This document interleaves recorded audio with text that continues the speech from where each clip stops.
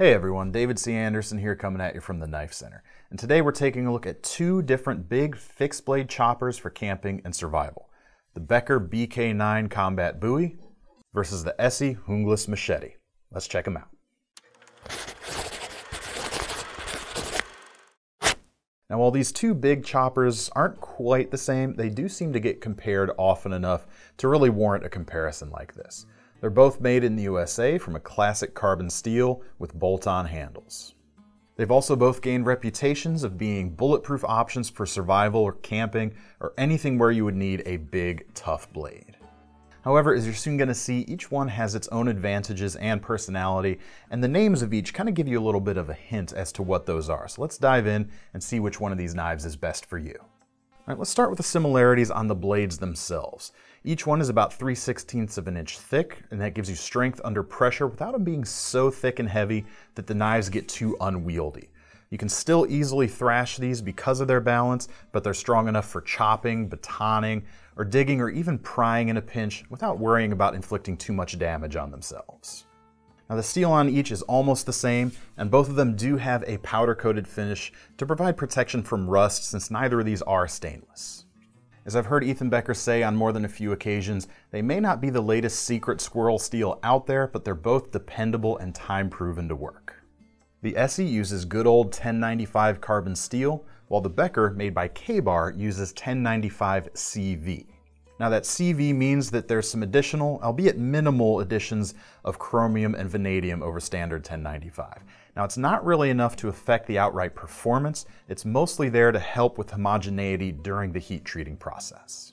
Now on the flip side, Rowen, who manufactures ESEE's blades, is regarded by many to have one of the best 1095 heat treats in the business. So in the end, there probably isn't enough of a difference between these steels in real-world use to say that one is tougher or one can hold an edge longer than the other. This really is one of those cases where the distinction really makes no real difference when you're actually swinging the blades. Now as for where these knives differ from each other, of course the Junglas does offer more length at just over 10.5 inches versus just over 9 inches on the Becker.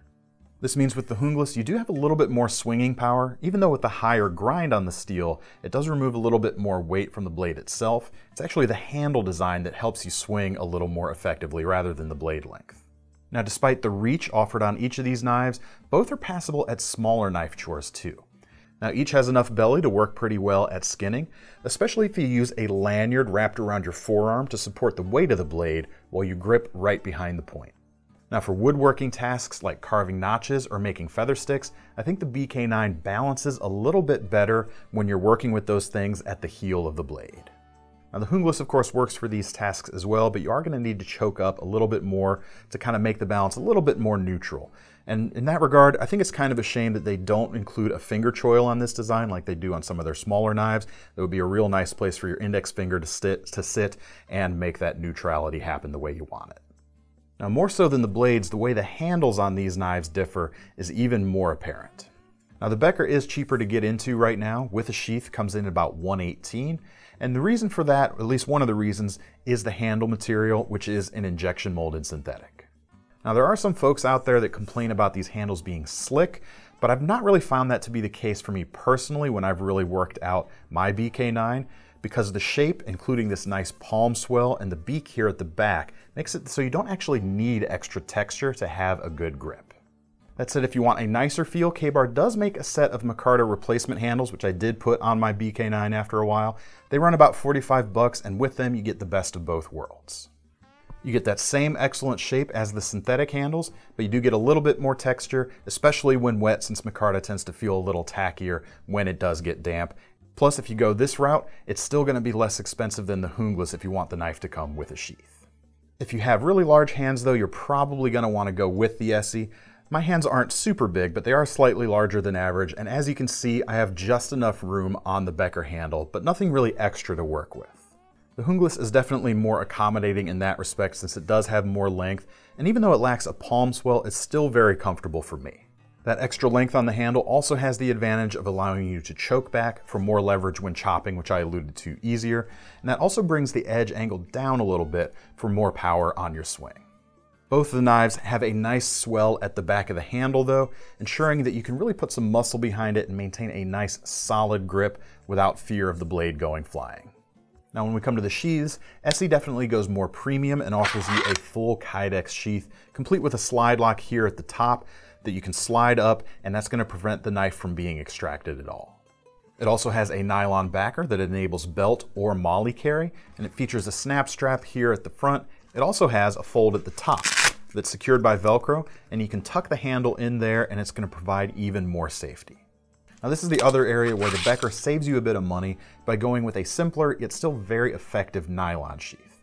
It's also got belt and molly compatibility on the back, and it does also feature a snap for retention.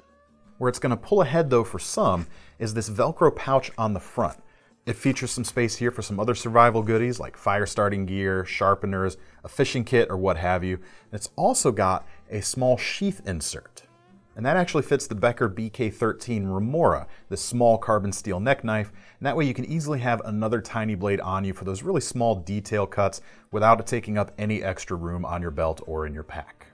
In the end, both of these knives are capable, hard-use, large fixed blades that do indeed have a lot of overlap, but for me, the differences are subtle but worth noting.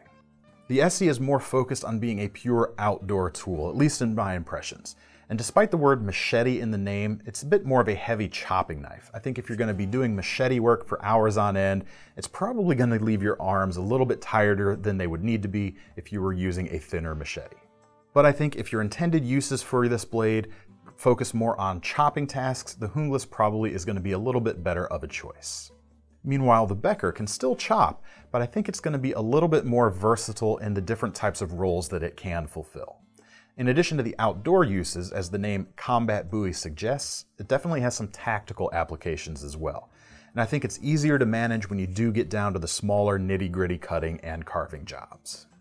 Either one, though, is going to be a pretty bulletproof option, figuratively of course, not literally, and will be something that you can depend on in extreme circumstances. As I mentioned earlier, the Becker is certainly cheaper to start out with, coming in at about $118, and you can always upgrade parts of it as you go. Whereas the ESEE is a bit more expensive, but it's got everything you want right from the start, with a sheath and micarta handles coming in about $175. But I actually think that's a pretty good price where they've got it. If you took the BK9 and upgraded to micarta handles and added a custom Kydex sheath, you're probably going to end up spending more than you would if you just got the Junglas in the first place. But I think the Becker has a cool middle ground option where you keep the stock sheath and add that upgraded micarta handle option, and that splits the difference between the two price points. Now here's the part where you let us know where you would spend your money down in the comments. And usually I leave these things open-ended and let you all decide, but this time I'm going to actually share my choice with you. Now I've actually owned and used both of these knives pretty extensively, and they've both served me very well. But I actually replaced them both with the Becker BK20 Boondock Buoy because I thought it was sort of the perfect blend of both of these two knives. Now, as I showed you earlier, I do still have my BK9 because it was actually my very first Becker, and it holds sentimental value to me, but I almost never reach for it anymore over the Boondock when I'm actually going to work. Now, unfortunately, that doesn't help you guys really, because the Boondock isn't available anymore. But anyway, let us know your choices below, and if you want to get your hands on either of these cool knives, we will leave links in the description below. Those will take you over to KnifeCenter.com, where you can sign up for our Knife Rewards program while you're there, because if you're going to buy one of these cool knives, you might as well earn some free money to spend on your next one. I'm David C. Anderson from the Knife Center. Don't forget to like this video and subscribe if you haven't already. See you next time.